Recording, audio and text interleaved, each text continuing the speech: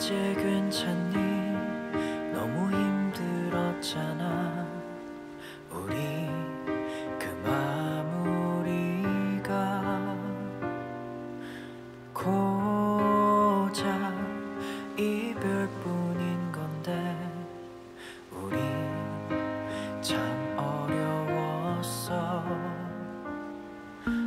잘 지낸다고 전해 들었어. 가끔 벌써 참 좋은 사람 만나 잘 지내고 있어. 굳이 내게 전하더라.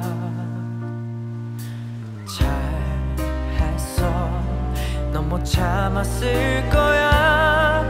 그 허전함을 견뎌내기엔 좋으니 사랑해서 사랑을 시작할 때 네가 얼마나 예쁜지 모르지. 그 모습을 아직도 못 잊어. 헤어나오지 못해. 네 소식 들린 날은 더 좋으니 그 사람 솔직히 견디기 버거워. 네가 조금 더 힘들면 좋겠어. 진짜 조금 내 10분의 1만이라도 아프다.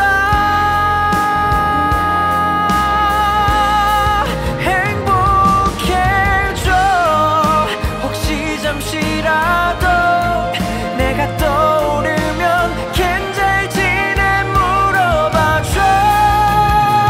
잘